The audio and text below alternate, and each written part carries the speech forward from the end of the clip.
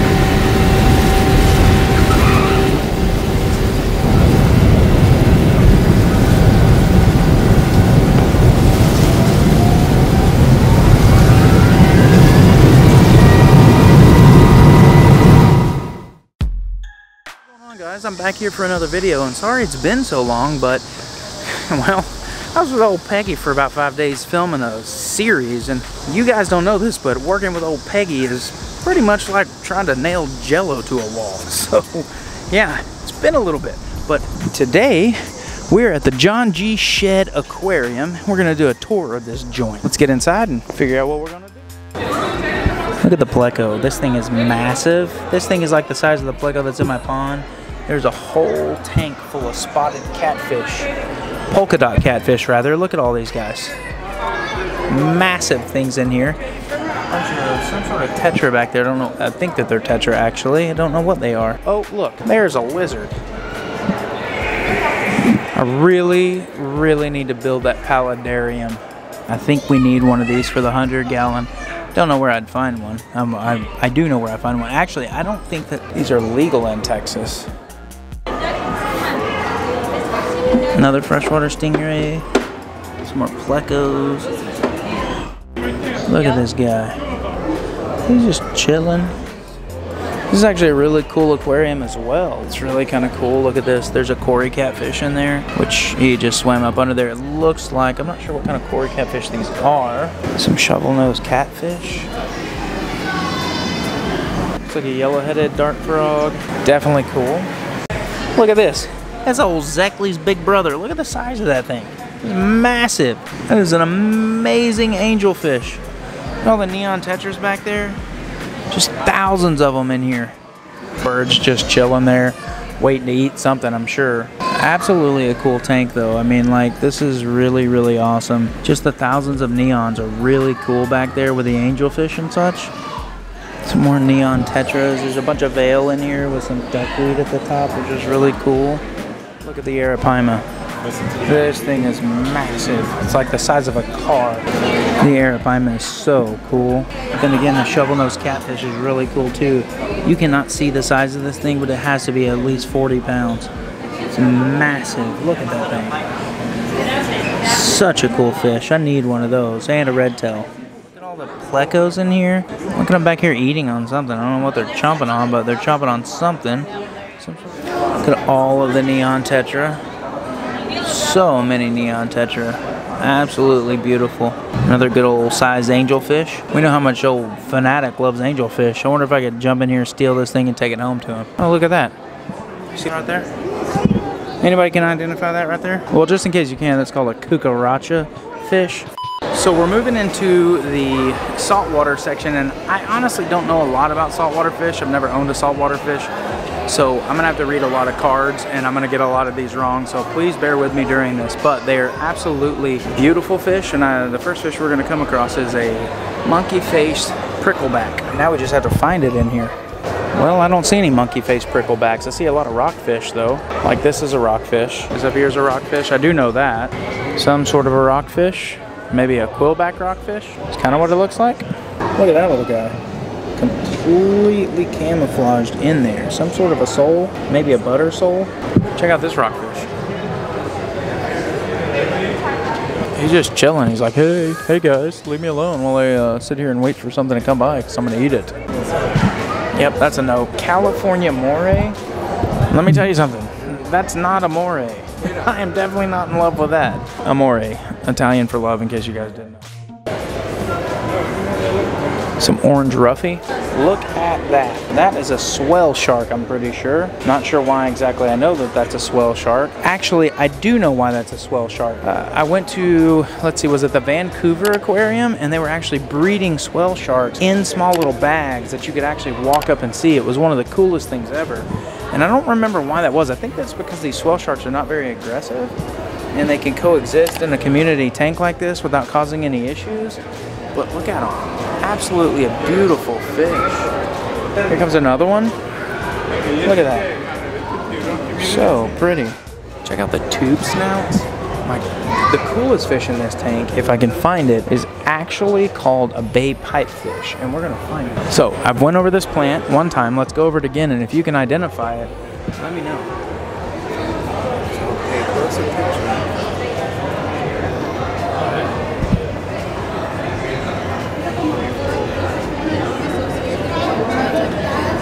Alright, so I'm going to show you where this thing is at now because it is very difficult to see. But if you look in this plant here, it is right there. Literally. This little stringy thing right here, that's actually a fish. Like I said, that's called a bay pipefish, and it totally camouflages itself all up into this kelp. Like you can't even see it hardly, especially when it's up in there good. Like right now he's kind of just hanging out, but you totally cannot see that thing. Another rockfish, flag rockfish to be exact. Look at this. That is a California scorpion fish. And he's just chilling, hanging out, just like, hey guys. This green spotted rockfish, gopher rockfish. I think these are blue rockfish. And then you have some just regular old ocean whitefish. Tons of those in here. Look at these guys. I actually happen to know what everything in this tank is. So this right here is a snipe fish. And then you move up here and you have a pineapple fish. And if you notice, it looks like a pineapple. It's actually spiked like a pineapple. And if you go on further up, you see some orange fish in the very back up there. Those are red sea perch. Oh, I didn't see that one. There's a French hogfish. Really cool fish. Oh, check this guy out. He's an ocellated dragonet.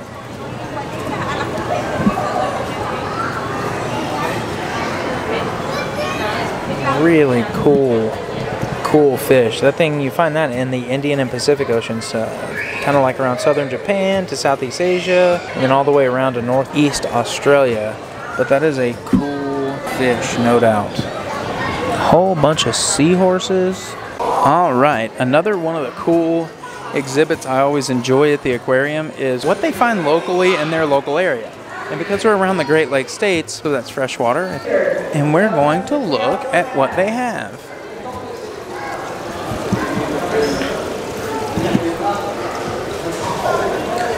You can't see in this tank because it's so cold in here. Look at these guys. Look at this. Not sure what that guy is, but still pretty cool. Burbot. Look at these guys. Koi. Some round goby. All invasive species to this part of the country. This is a whole tank of sea lampreys, which are very much like a leech, and they literally just sit and feed, and they will kill all kinds of species of fish. Catfish, some gar. You have a short-nosed gar and a long-nosed gar. There's some bass back in there. Look at these big head carp. Massive. It's a white sturgeon. Look at the fish poop in this thing. Really dope planted aquarium here. Not sure what's in here. They don't have any type of indication. Spot some of the fish that I recognize. These are blackfin rasboras. That is a moonlight gourami. Let's see what else is in here. A whole bunch of flying foxfish actually in here. I don't really see anything else in here. Got all the cichlid in this tank. I mean, that's a cool cichlid. That's a hippo point salmon cichlid. It's actually a really pretty cichlid. I wonder if it'll come back out. There. Really cool cichlid. There's a leopard catfish in here. Just swam under. Really cool fish. It's an African tigerfish. Now here is a cool cichlid tank. More specifically, the spindle-hap cichlid. Whole ton of cichlids. There's a dolphin cichlid. Cichlids really enjoy the rock structures in their tanks. I think I'm gonna get one of these cichlid tanks at some point. I do enjoy a cichlid tank. It's probably my favorite. These are called Mexican blind cave tetra, which is interesting. Can't really see them that great, but very cool fish. They are very active and moving around, but apparently they live in cave lakes and rivers throughout Mexico. Really cool.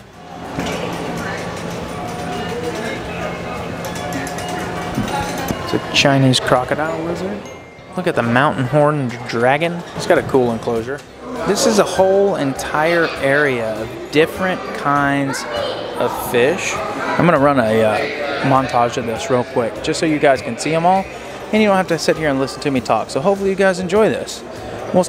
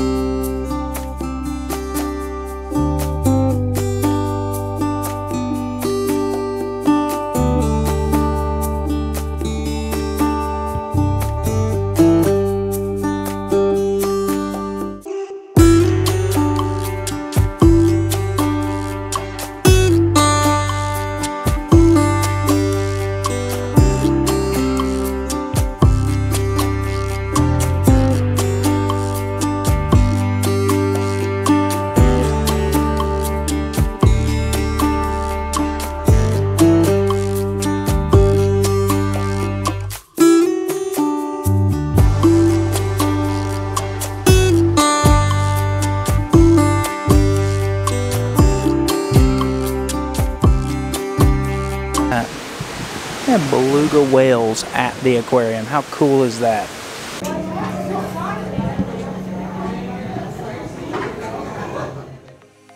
What's going on, guys? So I am gonna send you guys back to Dallas, Texas right now to take a look at all the fish around the house. We haven't seen those guys in a while, and I'll see you in just a moment. What is going on, guys? So we are back here in Dallas. You're right in the middle of whatever I am doing in Chicago, and I've brought you back here just so I could give you an update on the fish. So this update is being done on Monday morning, Labor Day. So it depends on when this video comes out, but yeah, I just wanted to give you an update on the fish. So let's check out the 100-gallon. So everybody's looking good in the 100-gallon. You got 𝔻𝕠𝕟'𝕥 and Billy, all the Buenos Aires tetra, the other male guppies.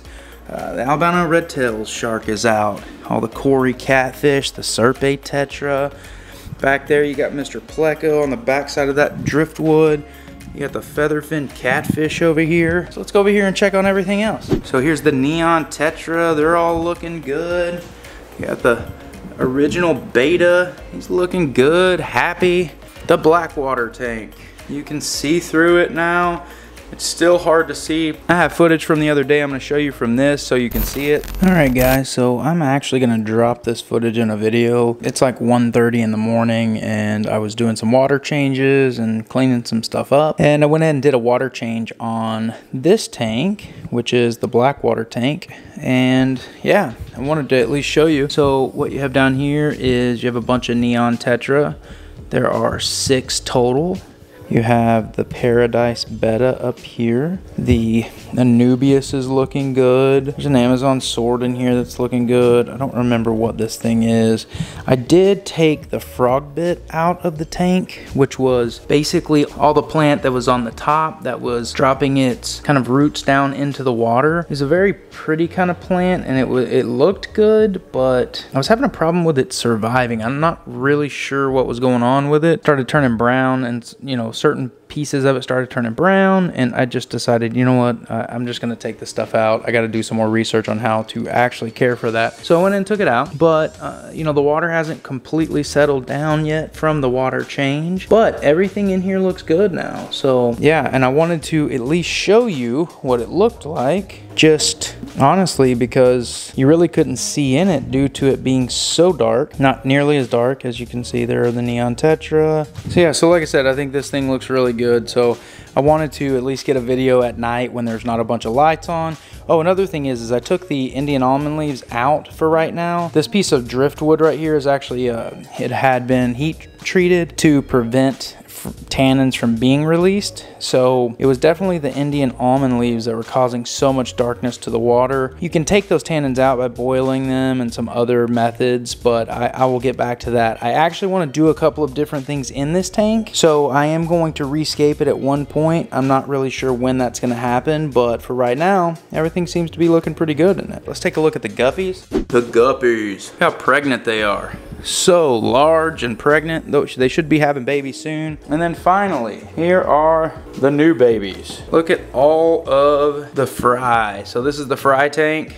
This is a fluval tank that is low flow filtration that, you know, you can basically raise your fry in. So this is something that Brenton actually surprised me with the other day, but he lost the footage. We're working on that. So anyway, but these are the fry, and there are tons of them in here, which is awesome. Anyway, I'm gonna push you back over to whatever I am doing in Chicago. All right, well, all the fish are doing well, it looks like, and yeah, had a great time today here at the Shed Aquarium in Chicago, Illinois. It is definitely a cool place to see. Still like the New England Aquarium the best so far out of all the aquariums I've been to, but this one was definitely cool. It's definitely worth the money because it is huge and there's a lot of interactive stuff for you to do. So with that being said, hopefully you guys enjoyed this video, and hopefully you guys are enjoying the content. Let me know below, do you actually enjoy seeing these aquarium tours and things like that? If you do, comment below and let me know what else you would like to see. What other types of tours? Animal sanctuaries, zoos, all that kind of stuff. Let me know. I'll definitely make it happen. If you haven't followed me on Instagram or you have not subscribed to my channel yet, please do that now. And guess what? I also have a Facebook now. So I'm going to drop that in the description. Make sure you go find me on Facebook. Christopher.Scott is the name. Don't have anybody on there that has liked the page yet because I literally just created it. So like I said, I'll drop the link to the Facebook in the description below. Make sure you go give me a like on that page. There will be some other things that will come to that. So if you don't have Instagram and you do have Facebook, at least you'll be able to get in contact with me and see things that happen on Instagram. Basically everything that's going on Instagram will go on Facebook, but there will be certain content that only goes on each of those. So make sure you go like my page on Facebook. Once again, link in the description. So with that being said, hopefully you guys enjoyed, and we will see you next time.